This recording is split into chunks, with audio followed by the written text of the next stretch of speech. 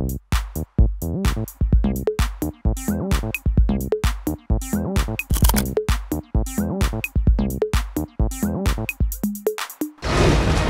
Anderson, welcome back. We missed you. It ends tonight. Keanu Reeves was involved in one of the biggest hit movies of the 1990s, The Matrix.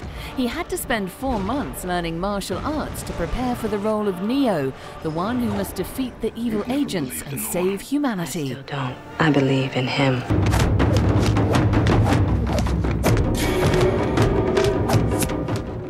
Keanu has varied his roles over the years. Having broken free from the typecasting of the sullen teen, he switches between big-budget movies and the smaller independent film.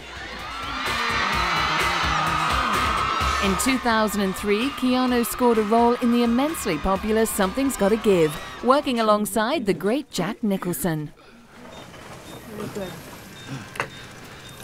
What were you doing when the pain started? I was kissing a beautiful woman.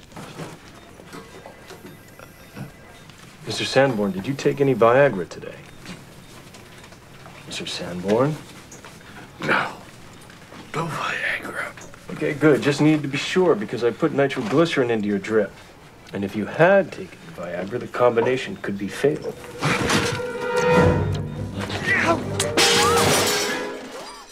The Matrix sequels were filmed back-to-back, and Keanu returned as Neo with only 72 hours to prevent 250,000 probes from discovering Zion and destroying the last human city. Both movies were enormous hits. Neither can we. In 2005, Keanu played a supernatural detective in the comic book adaptation Constantine. He also starred in Thumbsucker, about a teenager whose life goes into turmoil when he tries to break his thumb-sucking habit.